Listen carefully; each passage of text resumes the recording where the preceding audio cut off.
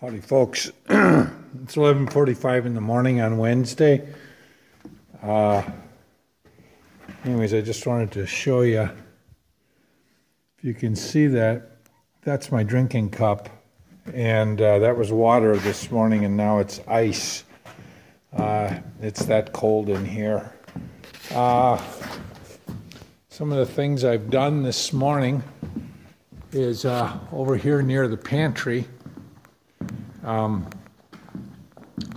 I did is, this is some of the wires, for instance, that'll go up to the kitchen lights, for those 3- and 4-way switches.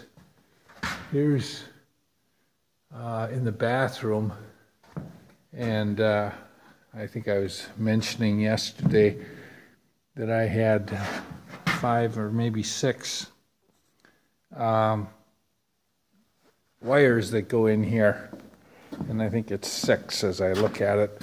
This morning I wired that outlet. Here's a switch, and this is the pantry.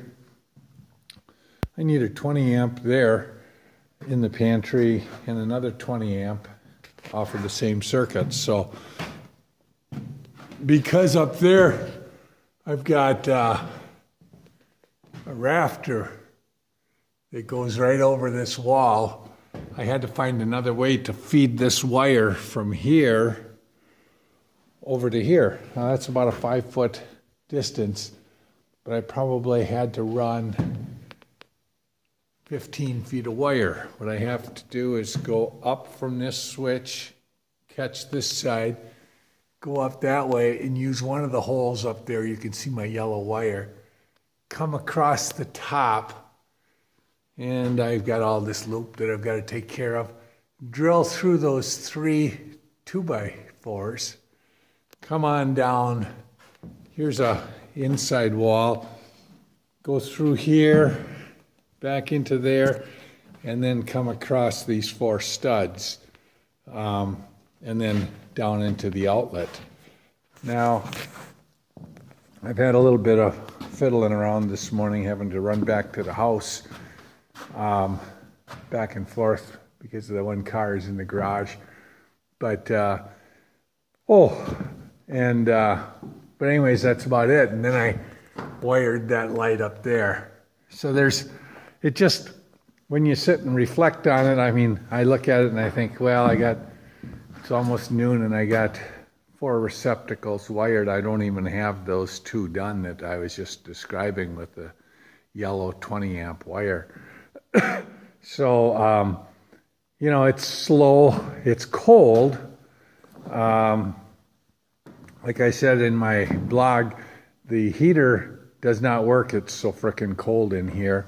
So what I do is I warm my hands by the halogen light, and they get cold about every minute and a half or so, and I have to go warm them up.